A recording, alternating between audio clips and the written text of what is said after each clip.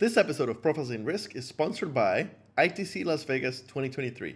InsurTech Connect is the largest gathering of insurance innovation in the planet, offering unparalleled access to the most comprehensive and global gathering of tech entrepreneurs, investors, and insurance industry leaders in the world. This year, this scary, amazing, massive rock concert of a conference is scheduled on Halloween week, October 31st to November 2nd in Las Vegas. Learn more at thenerdsgotoitc.com and use discount code 200ITC113. Come join me, Tony Cañas, the Mad Hatter of insurance, as I run around ITC, recording my third documentary about the event, doing magic, and having a blast. You don't want to miss this. Again, learn more at thenerdsgotoitc.com and use our discount code 200ITC113.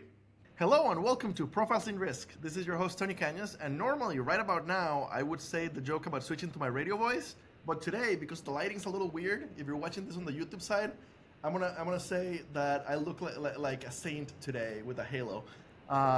So today I have with me, this is a lighting problem in my current Airbnb in Argentina.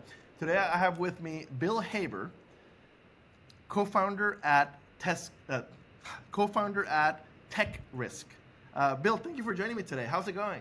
Good. Thanks, Tony. Appreciate being here. Everything's well. Awesome. And it looks like you are in Ponte Vedra Beach, Florida. Yeah, so I spend a lot of time in Ponte Vedra. Today I'm in Charleston, South Carolina. Oh, okay. And getting ready for the 4th of July holidays tomorrow. This is the last discussion I'm having today before holiday starts. Oh, yes. So we are recording on July 3rd, 4:11 p.m. Eastern. So I have one more podcast to get through, but yeah, I hope definitely you have fun plans for 4th of July. Going to the beach, gonna do some barbecuing. Just take it real easy. Excellent. Okay, awesome. So we always give the guest the chance to give the elevator pitch. What is TEKRiSQ? Yeah, so I appreciate the question. Look, we're focused on helping insurers, and by insurers, I mean independent agencies, as well as the carriers and markets that they work with, to better streamline the process of engaging clients in technology-oriented risk. I'm talking about cyber and other coverages that help protect organizations from a lot of the cybersecurity chaos taking place in the world today. There's a lot of different markets, and cyber is one of the fastest growing lines of business, but it's sometimes very unfair to ask agents to be part-time cybersecurity experts. It's certainly dangerous to assume that all the clients understand the increasingly complex questions. And what's happening is that this is resulting in confusion, misstatements, overstatement, sometimes omissions, and certainly a spike in legal activity based on folks not being able to bring a claim, by having the answers wrong, etc. And this is just way too important of a line of coverage today to get wrong. So we build relationships with those organizations to be able to help shepherd the clients through the process, make sure that you get the most reliable information inside of insurance apps, and we streamline a lot of the processes that agents go through to make sure that they get that accurate view of what's going on client by client. Okay, perfect. So I don't know much about cyber. I've never worked in cyber. Most of what I know about cyber comes from having guests on the podcast that work in the cyber side. But a few things that you said definitely stroke my curiosity or definitely I went like, of course, not like come on, of course. So number one, yes, insurance agents are largely not cyber experts, right? We're talking about a population that is probably mid 40s to early 50s, right? The median insurance agent, and even the young ones, they're not computer science people. They don't have the right. I don't know a single insurance To be agent. fair, Tony, a lot of them understand the space really well, and certainly know the insurance products well. That's not always the biggest issue. First of all, if they're responsible for working with clients on the answers, that puts them in a little bit of an awkward situation and maybe even a risky situation. We've written some articles for some magazines, including Independent Agent, about the increased risk exposure that an agent faces when they're shepherding a client through this process, and what can become a huge errors and omissions problem. In short, you want to make sure that independent, objective eyes are on the process. And I think it can also be awkward for insurance professionals who work really hard on building great relationships with their insureds. And a lot of people believe in myths when it comes to cybersecurity. Oh, well, my company's different. We're not a target. Or we have all of our technology in the cloud, so we really don't have a risk. Or we exclusively use Macs, which are much safer than anything else, so we're good. We hear these things constantly. And it can be awkward for an agent who's trying to do right by his client, his or her client, and need to disagree or challenge a belief that someone has. It's kind of a tricky position to be in. So there's as much that we do in the business of how you engage the client and how you break the sometimes difficult news that's actually a real challenge that you guys might be facing, and you need to take a better look at it. Okay, so it's reminding me a lot of PNC agents who walk you over to their live person after the PNC conversation. So help me visualize what it looks like. Okay, so my agent is doing the insurance for my little recruiting firm, or for Insurance Nerds for the podcast side. And okay, so this is the coverage you need for GL, for professional liability, for whatever. You should have hired and owned. What does the cyber conversation look like if they're working with TEKRiSQ? Sure. Well, typically we'll start with a short introductory discussion, and we're able to use things like cybersecurity scans to identify if there's any really blatant, obvious issues that look problematic, to have that conversation. But we'll also typically have a short discussion about the industry they're in, the locations that they are in, where they do business, and look at things like their obligations from a regulatory standpoint. And we will typically recommend that they undertake a cyber risk assessment. This is the same way that the cybersecurity industry engages their clients. And this is an opportunity for us to sit down in a more structured conversation and drive through a process to best understand how they use technology. Not just what they have in their security stack or which software tools they use, but really what their strategy is, where they're going, what their present and future look like, and learn how they communicate with each other and with clients, how they protect data. And that can take as little as a half an hour on a face-to-face call over Zoom, and it's very convenient. When we're done with that, we can not only paint the picture of where this client has risk, where they're doing an adequate job protecting themselves, and where there are some gaps, but we'll make some recommendations for other things they might do. Sometimes they're very simple things that they can do in minutes. Sometimes they require deploying solutions. These days, if you're not buttoning up multi-factor authentication everywhere, or using EDR, which is endpoint detection and response, you may not get any carriers who want to insure the client.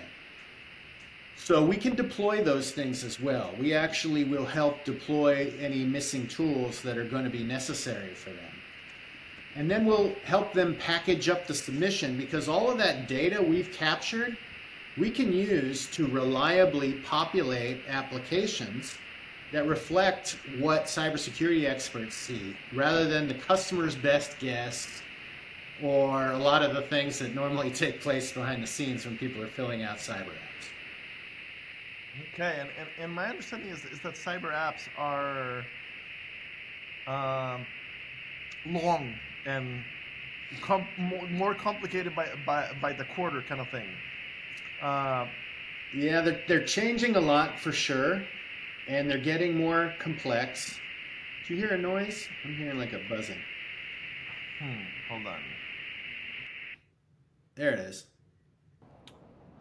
So when I muted myself, it went away. Is it back now?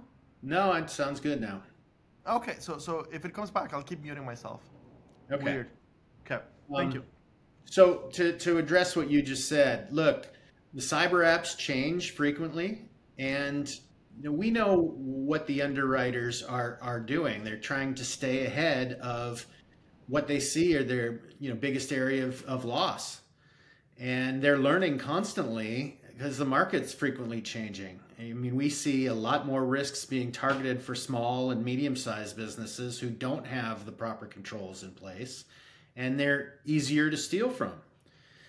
So they're constantly providing new questions that are a little more complicated, and it's no wonder that it escapes the agents and the clients many times, and they're grasping at what are they looking for when they're asking for DLP.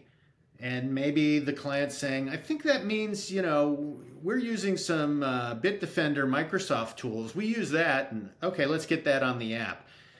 Talking past what the underwriters are looking for.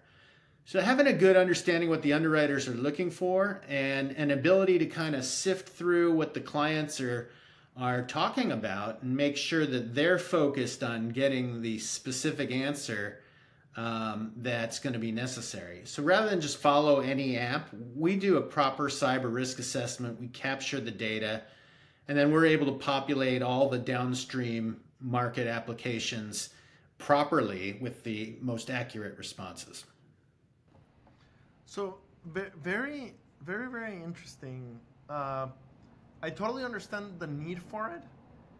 What I find really, really interesting is this sounds like a lot of human hand-holding. What I mean is, I've had other cyber options come on the show, and usually they are some sort of automation, right? We'll do the assessment, we'll do this, we'll do that, but it's very automated. You're making it sound like a human will work with me as the agent in getting this done. Is that accurate, or how does it work? Bingo, Tony. And we don't trust AI to do this. We don't believe that machines can discover this guarded, sensitive information in any reliable way, and that we're actually a long way away from that. That doesn't mean that we don't have ambitions in the future to be able to streamline a lot more of what we do in small ways using machine learning and things like that. However, not unlike the art and science of underwriting, diagnosing cyber risk takes trained human intervention, and people are not, rightfully so, keeping their security methods out in public places that can easily be discovered. A lot of the scanning technology that's used to discover risk today is sometimes referred to as outside-in technographic data.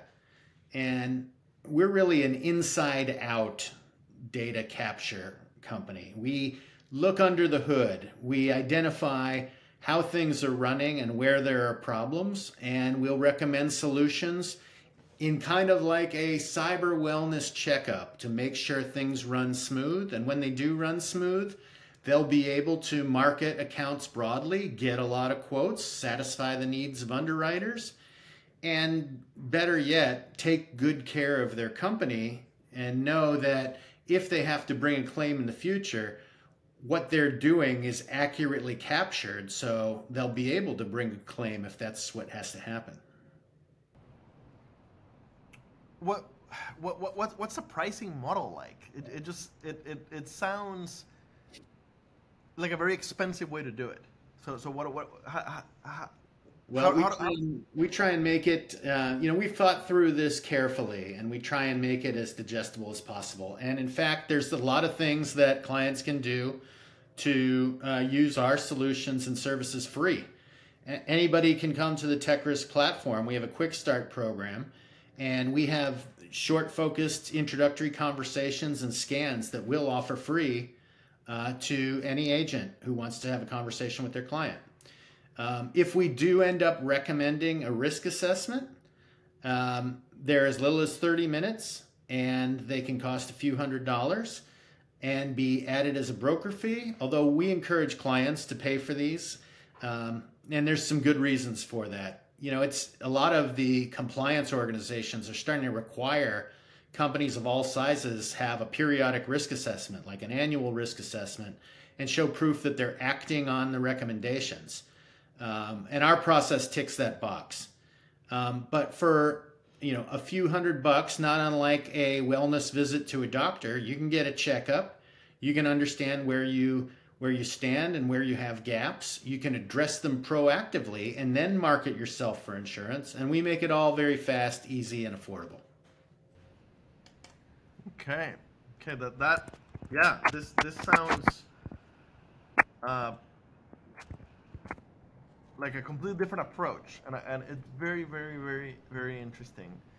So before we start recording, you mentioned Weston Labs, and you might be the first guest that I have from that accelerator. So basically, if I understand correctly, Weston Labs is a new accelerator focused on the broker side. Funded by some very respected agents and brokers, Chris Paradiso, and kind of his. I think of them as his group, but I don't know. Like it could be David Carruthers' group, right? There's several of them that are big names. Yeah, there's actually a lot of others. Jeff Roy from Canada is in it. They also have the backing of several independent state agent organizations, all part of the Big I, and Trusted Choice has helped to fund a lot of it. And there's a handful of companies that are involved in it. What they've really done is said, InsurTechs 10 years ago, 15 years ago came and said, in 10 or 15 years, there will be no independent agents and insurance will be bought by and that put them all on the defensive. What they've seen is that hasn't been the case, that the independent agent channel has grown in that time and is an indispensable force that InsurTechs need to work really well with to help the industry succeed. And so what they've done is looked for a handful of companies that have really promising solutions that are built around fortifying the independent agencies. And they're helping us learn different ways that we can better align ourselves, better meet the needs and the desires of the independent agencies, and how we can use changes to our pricing model and our marketing approach to best fit into those organizations. So we've got 8 in this inaugural cohort, and it's fantastic. And we just started it 3 weeks ago, I think, and we're meeting. I had a meeting earlier today with the group, and it's fantastic. They're doing a great job. And TEKRiSQ started, according to your LinkedIn, a little over 2 years ago. So yeah, just over 2 years ago, we founded the company, and we built a prototype platform to automate a lot of the things that we do behind the scenes. And we started reaching out to different insurance organizations and building relationships, showing them our approach, fine-tuning it a little bit. And we're still doing that. In fact, what we do is an evolution. The industry is constantly changing. But we think that there's a really strong need in the cyberspace to be able to help agents get this right and help them to deliver a better service to their client and make sure they're protected and that the value of the insurance that they buy is really high, because they're taking good care of themselves and using insurance the way it should be used, to come to the rescue in the event of an emergency. Okay. Have you guys gone through any other accelerator prior, or is this the first accelerator? So we did go through a cybersecurity accelerator. We went through the Tampa Bay Wave, which they have a Cybertech X program, and a lot of very successful cybersecurity programs have been through that.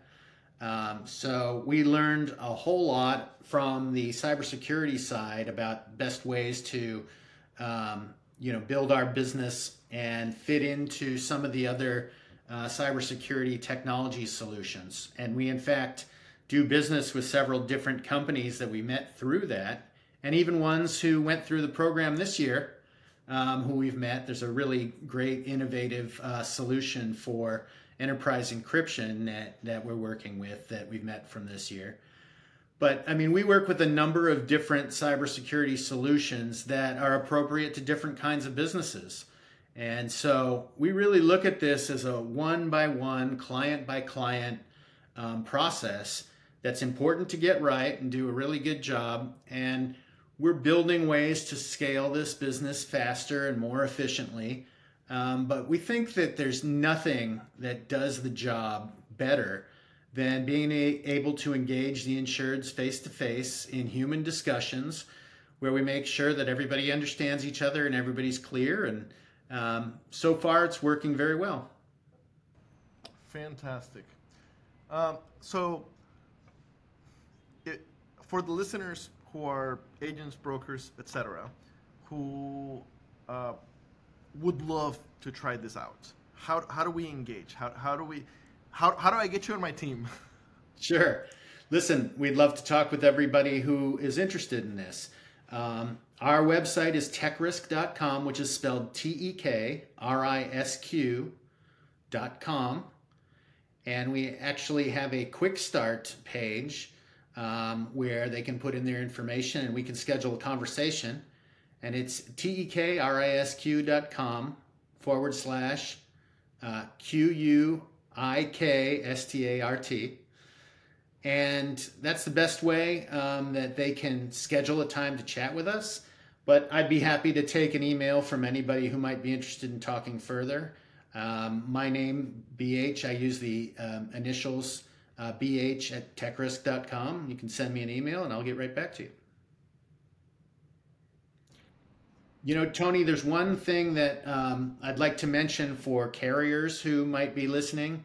Part of our process is really interesting for the underwriters who struggle to identify the best risks.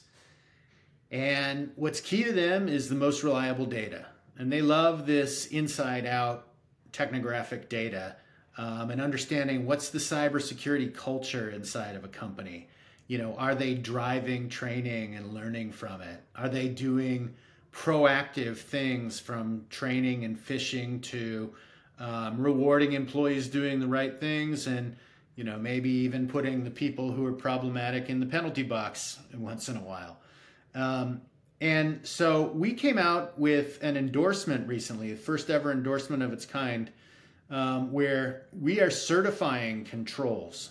So let's say, for example, that a client is managing a lot of sensitive data, and our recommendation is that they use endpoint detection and response tools, which a lot of carriers require these days. We can not only recommend that, and we can deploy that for the client, but we can certify once it's all been installed, and it's installed across 100% of the employees' machines, that it is in fact in place, and monitor that throughout the year to make sure that any gaps or any lapses are captured and remediated quickly. And that brings a lot of peace of mind to underwriters. And we've just done an endorsement that rewards the agents as well as the insureds with premium credits when they do the right things. So imagine offering an insurance policy to a company and saying, hey, as you get better at cybersecurity, we'll lower your premiums. And here are the targets, and work with TEKRiSQ, and they'll get you there. That's fantastic. what's the origin story? How did you figure out this was a need, and get on the path to offering this? Well, you know, when you spend all of your time looking at the way the industry is working to resolve these problems and growing, you come to the conclusion that collaboration is key. And in some ways, in recent years, as this market has hardened, agencies and carriers can kind of almost be on different pages or working at odds and not collaborating with each other perfectly. And we observed that wouldn't it be great just to, you know, put independent eyes on the process, call out what the true nature of the risk is, and reward folks for moving forward with the right steps. And when agents can help their clients to do that, because a lot of agents, they have great relationships with these folks, they're trusted. And if they paint the picture the right way with our assistance, it resonates with small and medium-sized businesses. Most of the executives, they want to do the right thing. They may not have in-house IT or chief information security officers, but they do want to avoid risk and protect their clients. And so if there's a simple, easy, and affordable way to do that, they'll do that. And if there's insurance incentive to get better at it, guess what? They're happy to do that. And that's really how you build a positive cybersecurity culture inside of a company.